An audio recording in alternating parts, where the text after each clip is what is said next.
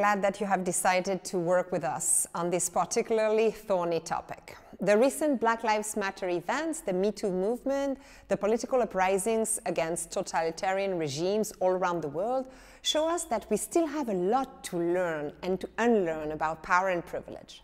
If you feel the need to do the work, I'm glad that you're embarking on this journey on how to become an ally for life.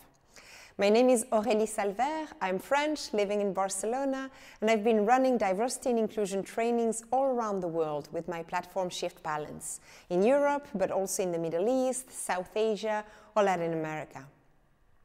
Together, we will first analyze the system we live in. How did we get where we are today? How do power and privilege manifest themselves? How is it embedded in all the structures of our lives, from our words to our buildings, our education system to our savings?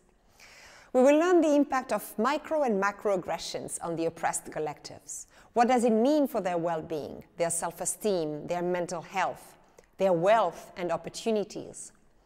We will examine together how the system responds when threatened.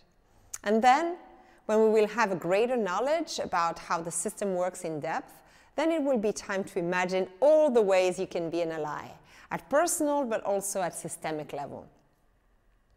This work is very challenging, but I do believe it is determinant to be able to live in peace and harmony in the coming years.